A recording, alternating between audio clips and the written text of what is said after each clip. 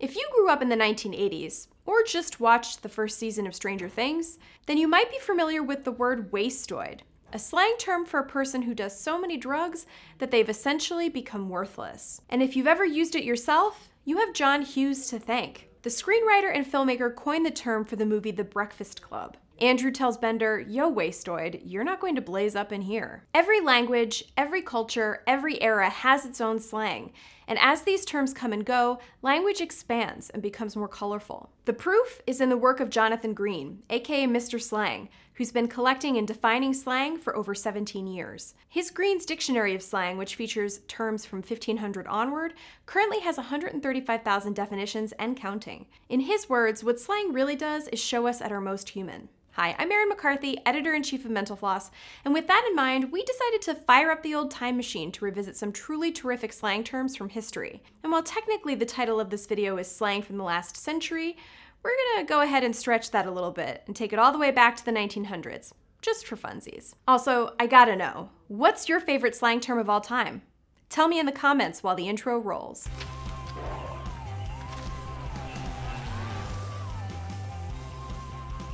Let's kick things off at the beginning of the 20th century with the word ampersand. We know it as a punctuation mark that evolved from the Latin word et, meaning and. We also know that in the early 19th century, it was considered the 27th letter of the alphabet after Z. Because it was still read as and, the alphabet ended with X, Y, Z, and, which was kind of awkward and confusing. So people started to say end per se and to separate it out, and that phrase eventually became the word ampersand. Now that you're all caught up on ampersand history, here's the fun part. In the 1900s, ampersand was also slang for the butt, because as the 27th letter of the alphabet, it came behind all the letters. Plus, it's got some pretty nice curves.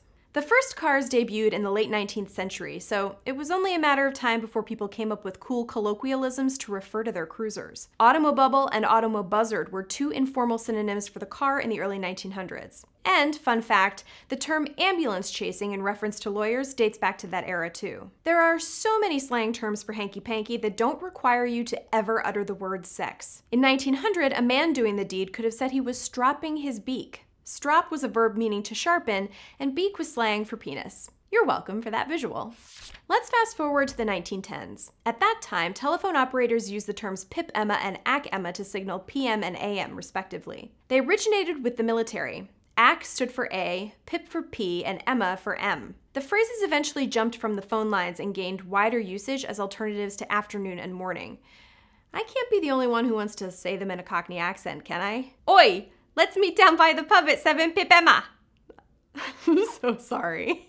The colorful interjection crivens was how people in the 1910s expressed surprise or fright. It was probably coined as an alternative to Christ, with the latter half potentially coming from heavens. Want to express that you don't care like you're from the early 20th century? Use the phrase San Ferry Ann, which is basically the equivalent of saying, whatever. The phrase originated with English-speaking World War I soldiers, who phoneticized the French expression ça ne fait rien, meaning it doesn't matter. In the 1920s, flappers raised hemlines to heights previously considered indecent. Their short, at least for the time, dresses were given the nickname knee dusters. The word scofflaw was created by combining scoff, to speak derisively, mock, jeer, with law, and it means exactly what it sounds like.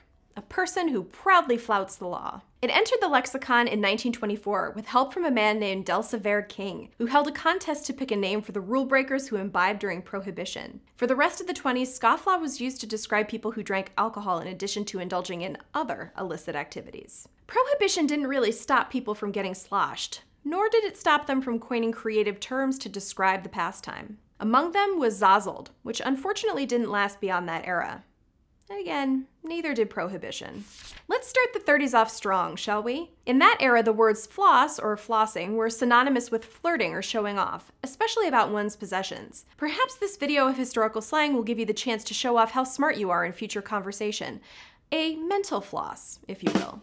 Here's a fun fact. Although dentists were recommending the use of floss in the mid-1930s, the verb floss, aka what dentists recommend you do between your teeth, is surprisingly recent. According to the OED, that meaning didn't pop up until the 1970s. If you say "I'll be seeing you" really fast, you get Abyssinia, a term popularized by teens of the 1930s. Author Anthony Burgess loved it. He even included it in his unpublished dictionary of slang, describing it as so Joyceanly satisfying that it is sometimes hard to resist. The word boondoggle has gone through quite an evolution. It originally referred to brightly colored lanyard bracelets made by the Boy Scouts. In 1935, the term took on a more derisive connotation when the New York Times reported that the Federal Works Progress Administration spent more than $3 million on various activities for the unemployed, including dance lessons and the making of boondoggles. The lessons were given to unemployed teachers in the hopes that they could then instruct children in poor areas, but critics felt it was a waste of taxpayer money.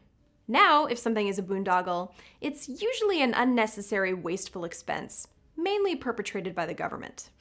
For our first term from the 40s, we actually have to go back to 1939, when actor Don Ameche played Alexander Graham Bell in a biopic creatively titled The Story of Alexander Graham Bell. The actor's performance must have been incredible, because Ameche ended up becoming a slang term for telephone in the early 1940s.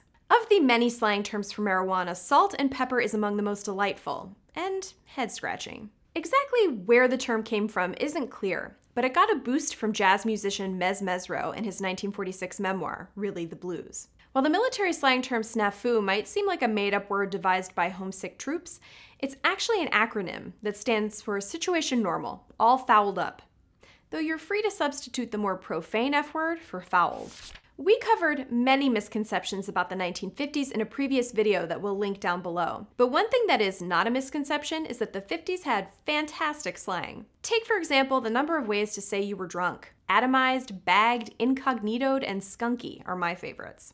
Drive-in movie theaters peaked in the 1950s. There were more than 4,000 across the United States by the end of the decade. Yes, you could go there and see a cheap B-movie with your friends, but drive-ins were also the place for teens in heat to bring a date. And thanks to all of those high school sweethearts locking lips behind the wheels of their Ford Thunderbirds, these outdoor theaters quickly became known as passion pits. This is a slang term that I learned about when my mother mentioned it on one of my Instagram posts about going to a drive-in.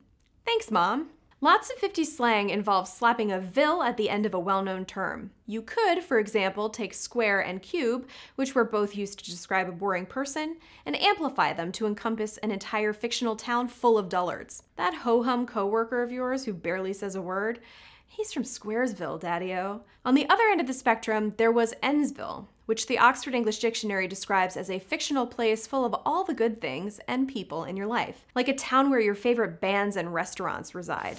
Time to head to the swinging 60s where the slang was groovy, man. Case in point, a go-go. In French, a go-go translates to galore, so the famous Parisian discotheque Whiskey A Go-Go literally means whiskey galore. The spot was so popular among cool, stylish youths that English speakers started using a go-go to describe anyone or anything that was also cool and stylish, or just as lively as the place itself. Humphrey Bogart's film performances made such an impression that his surname became slang in two separate senses during the 1960s. One, popularized by Black Americans, meant to coerce or to intimidate, inspired by Bogart's habit of playing tough guys. To Bogart, a marijuana joint, meanwhile, meant to selfishly hog it, a nod to how often Bogart smoked cigarettes on screen, and his tendency to take especially long drags. Here's a word that's really fun to say. If someone tells you to quit nudging, they want you to stop pestering or complaining. The word evolved from the Yiddish word nudgen, meaning to bore or pester.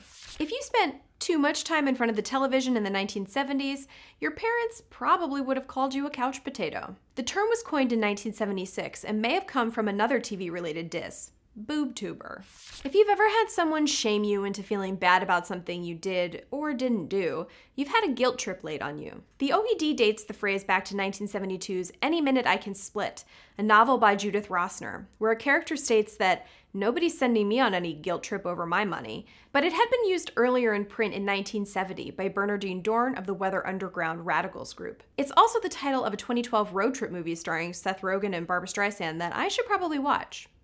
You know, for research purposes. Wedgie once referred to a shoe with a thick sole, but it took on more sinister connotations in the 1970s. Playground bullies would grab someone's tighty-whities, another 70s era term, and deliver a wedgie by pulling that underwear right up into their butt crack. The 1980s were the era of the Valley Girl, well-off young women initially from California's San Fernando Valley who loved all things material and were for sure perceived to be like totally ditzy because there was like a lot of uptalk going on.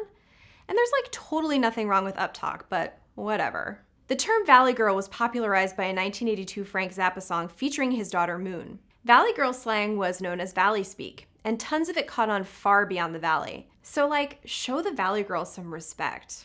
Grody was initially spelled Groaty in the mid-1960s, and it's basically used to describe something that's slovenly, dirty, or super gross. If something is really and truly terrible, Valley Girls might have described it as grody to the max. Tubular, from the Latin tubulus, initially referred to things that were shaped like a tube, but the word took on a new meaning entirely in the 1980s.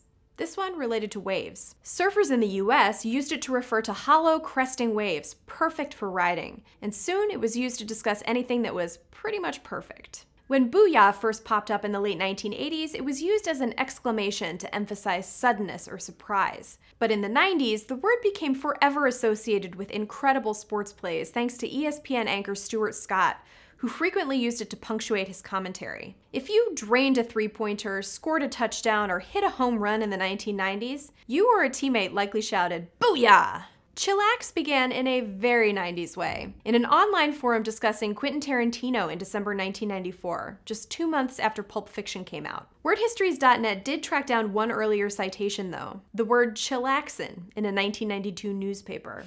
Noob is a term for a beginner, as in newbie, that was born from the then newfangled commercial internet. It made its first written appearance in 1995 in a Usenet forum devoted to the band Phish. I really dug the one guy's idea of having the noob send along a small gift with the blank, so that's what I'm gonna do, one user wrote. If you didn't know what ASL stood for on ICQ, you were definitely a noob.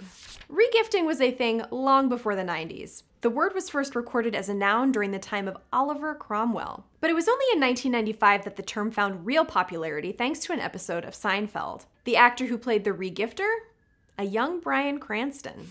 There was a time when dumpster fire was used to refer to a literal fire in a dumpster, but it took on a less literal meaning in 2008, when it was used for the first time to refer to a seriously disastrous situation in a pro wrestling Usenet group. I'm gonna take a pause here and let you ponder what dumpster fire might have been used to describe. Was it that time Jay Leno wrestled Hulk Hogan for the WCW, which I can assure you really did happen?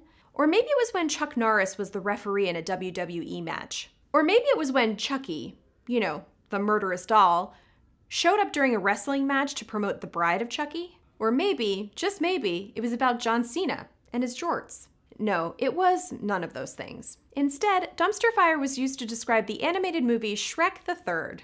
Shrek 3 was a dumpster fire. Don't get me started, one user wrote. Anyone who's accidentally left home without their phone will understand this term for the anxiety you feel when you don't have your phone with you. Nomophobia, which first appeared in the Daily Mail in 2008, combines no with the mo from mobile and the phobia from, well, phobia. When you think of what a showroom is, your mind probably goes to a place where goods are displayed, like kitchen appliances maybe, or cars. The word showroom dates back to 1616, and in 2009, someone on Twitter added ing to create showrooming, going to a store to check out merch before buying it online, where the price is usually lower. If you enjoyed this video, make sure to pick up our latest book, The Curious Compendium of Wonderful Words, which is chock full of many more fun and fascinating slang terms from eras past. Thanks for watching, and we'll see you next time.